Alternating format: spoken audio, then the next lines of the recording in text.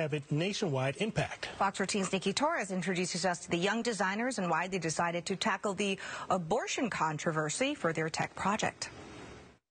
Here you have four friends sitting around a table, working on their laptops, enjoying each other's company, while also planning how they want to make a difference in the world. We know we're fortunate to live in a state where abortion is legal, but a lot of other teenagers and women don't have that available or have that right.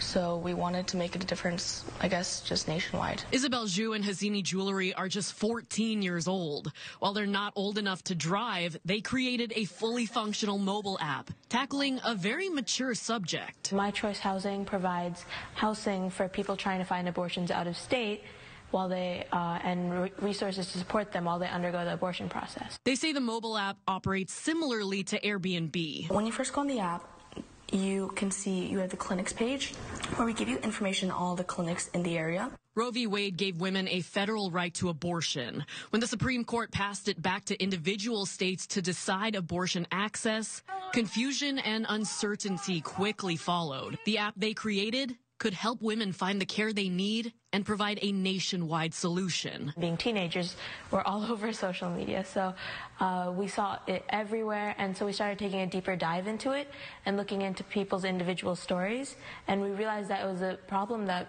impacted many teenagers around the U.S., and we wanted to see what we could do. Zhu and Jewelry even recruited 2 more team members to help create the app. Their co-workers, their little sisters, Cynthia and Aditi, both 12 years old.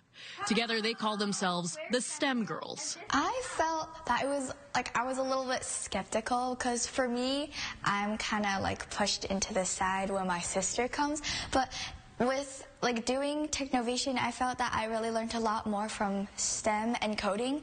So I felt that was a great personal thing for me. Technovation is a nonprofit program encouraging girls as young as 8 years old to pursue the STEM field. They haven't been able to be exposed to STEM as much as we have, and so we thought this would be a good opportunity, especially since they're the same age. It gave them a good opportunity and us a good opportunity to all work as a team, and it was also really convenient. Among steep competition, the STEM Girls entered a competition within the program with their idea for My Choice Housing.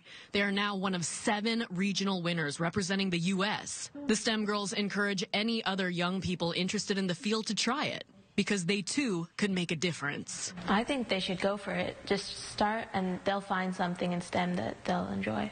In Bellevue, I'm Nikki Torres, Fox 13 News. While the app isn't out yet, winning their regional prize came with a cash reward, so they tell Fox 13 they'll use it to help fund their app's development moving forward.